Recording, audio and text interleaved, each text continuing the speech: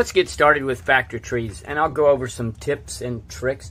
Let's begin with, what are factors? Factors are numbers you multiply together in order to get a product. For example, if you have 4, then 2 times 2 equals 4. Or say we have 6, then the factors are 2 times 3. Okay? Next, a prime number has exactly 2 factors, 1 and itself. Now, I have found it helpful whenever you do a factor tree that you learn the following prime numbers: 2, 3, 5, 7, and 11. Now, a composite number is a number that has additional factors. And you can get every composite number by multiplying a single set of prime numbers together. So all prime factorization is finding the prime numbers that multiply to a given composite number. So that's how a factor tree helps. So let's begin with 8, okay? So I'm going to rewrite the 8. Now, tip number 1, anytime a number is even, I always just start with 2, because 2 is easy to divide with. So 2 times 4 is equal to 8, and I circle the prime number. Okay, I'm going to do this so it's not quite as confusing. Next, I have a prime number here, so let's focus on the 4. We have 2 times 2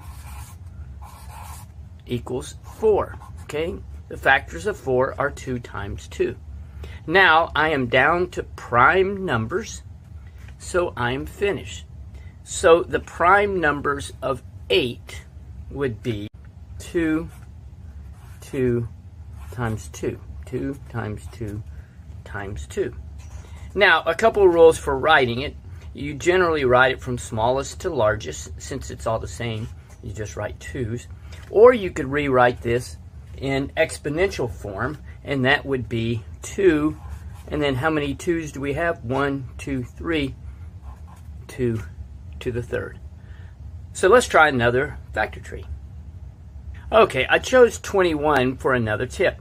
I generally, if it's an odd number, then I usually just try 3 at first. Okay, so in this instance, I know that the factors are 3 times 7 equals 21. And I'm going to circle the 3, and remember the numbers that I said will be helpful for you to know: 2, 3, 5, 7, and 11. So 7 is a prime number. So I am down to prime numbers, so I'm finished. So the prime factors of 21 would be 3 times 7, or 3 and 7. Notice I'm writing it from the smallest to the largest. Okay, let's try another one.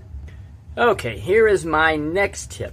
Whenever I get a number that ends in 5 or 0 works, I begin with the number 5. And so I know that 5 times 25 are the factors of 125. I'm going to circle 5 because it's a prime number. Now we have 25.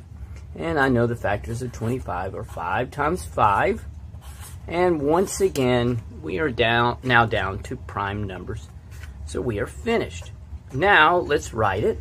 So we have 5 times 5 times 5. Or, you could rewrite it in exponential 5 cubed. Okay, one more. Okay, we have 42, and I'm going to go through a couple more tips. One, it ends in an even number, so I'm going to begin with 2. So we have 2 times 21. 2 is prime, so I'm going to circle that. Now we have an odd number, so I'm going to see if 3 divides into it. And I know that 3 times 7 is 21, so the factors of 21 are 3 and 7, and I know they are both prime. And so now let's rewrite it. So we're going to start with the smallest, and then we have 3, and then 7. I hope that helps in setting up a factor tree for prime factorization. Thanks for watching, and remember, kindness multiplies kindness. Be kind to someone today.